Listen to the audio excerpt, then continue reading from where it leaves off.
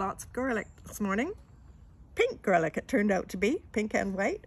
And we've talking about peas. We've pulled the garlic, we've plaited the garlic, we've peeled the garlic, this time by hand. Of course, you could do it in your Thermomix if you wanted to, or in a bowl with a plate on top and just shake it until the skins come loose.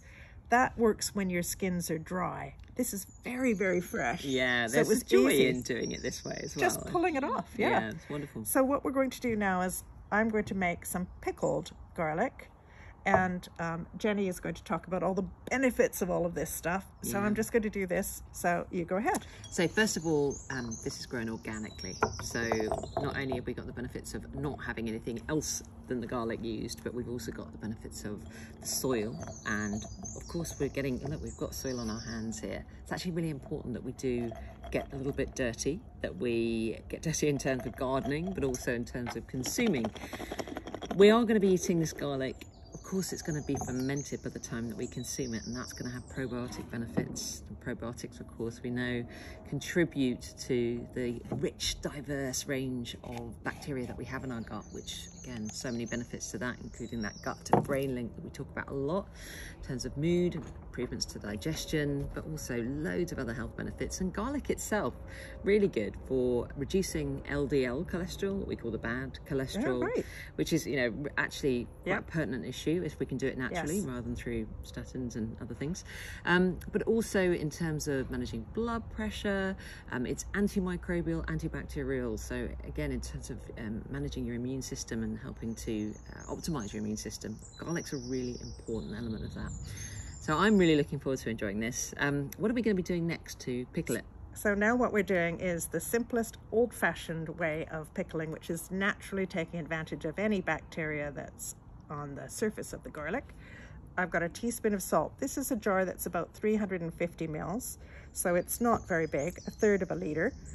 So if I was doing a liter jar, I'd be putting in 3 level teaspoons of fine sea salt. And actually, I've got pink salt today. To go with the pink garlic. Yes. Another pea. Oh, yeah. And Jenny, would you like some oregano? Oh, yeah. That in sounds your a good idea. Pickled garlic?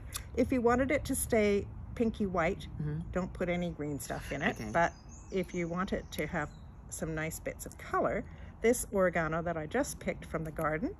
Fresh oregano. Wow. Is, smell that. Oh my golly, it's so unusual to get fresh. I mean, it's difficult to get it in the supermarkets, isn't it? So yeah. And you've got some dried? And I've got some dried oregano. That's, I'm just going to put some on my hands so you can see. Not too much. Yeah. It's a completely different fragrance. Wow, yeah. When you dry it. It's quite different, incredible. Isn't it? Yeah. So that smells more like pizza. The oregano of my childhood, yeah. Yes, and this is more a vibrant kind of, you can almost smell the essential oils in it. Yeah. So all we're going to do now is just cover this with water. And you have to make sure the water's over the top, don't you? Yeah, so that the garlic, oops, there's one that wants to float. There we are. So you want to leave a bit of room. Ideally, you would only want the water to come up to this level, the shoulder of the jar, because that gives enough room for the bubbles the fermentation produces to come up to the top. We've got a little bit of extra garlic, more than we thought. Oh, no, I think I could probably pour a little bit of this out. Since we're on a table with a gap, I can just do that.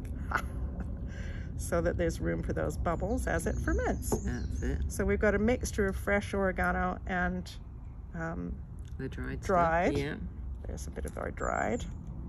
And you can see, actually, my hands that are peeling the garlic are going to add some extra wonderful probiotics to that. And talk about the probiotics, Jenny. Yeah, so I mean, we've got probiotics everywhere. It's all, you know, it's on our skin, it's all over us. But by using our hands to prepare this, we're going to be adding to those microbial benefits. And as it ferments, that's the process by which we know we're going to get even greater diverse range of microbes.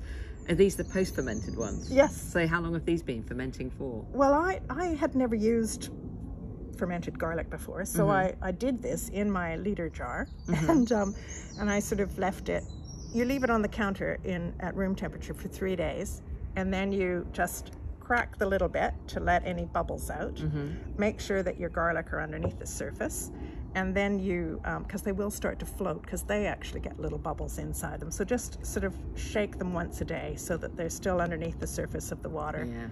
or at least covered by it every once in a while. That's great. And then I put this in and then you put it in the fridge. And I put this in the fridge and forgot about it for 3 or 4 weeks.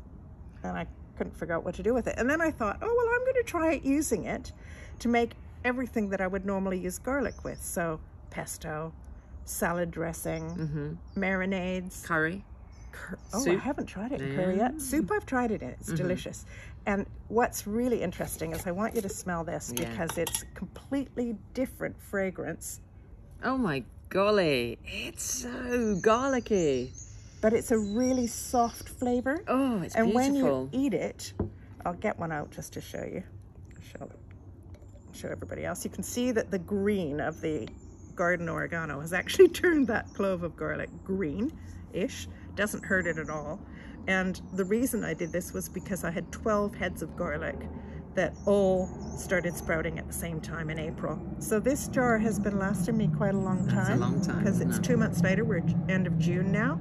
And this, oh my gosh, the fragrance is just amazing. It's incredible, isn't it? And it makes everything taste wonderful. But when you have it in a dip or a pesto or something that you're having fresh, like a salad dressing or a marinade, it doesn't give you that raw garlic flavor. And you're getting the greatest probiotic benefits. As soon as you cook it, you won't be getting those probiotic benefits. So actually using it in a raw pesto is a wonderful way. Or adding it to a hummus. When you're blending, it's unbelievably delicious. Gosh. And your salad dressings will never be the same. And my lovely, darling husband kept saying to me for about 2 weeks, he said, the flavors in your cooking have elevated. Have you done something different?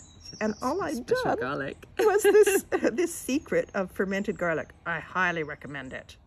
And that is Cook with Janie. And Lunchbox Doctor learning all about the 5 Ps of garlic. Picking and pickling. And pulling and plaiting. And probioticing.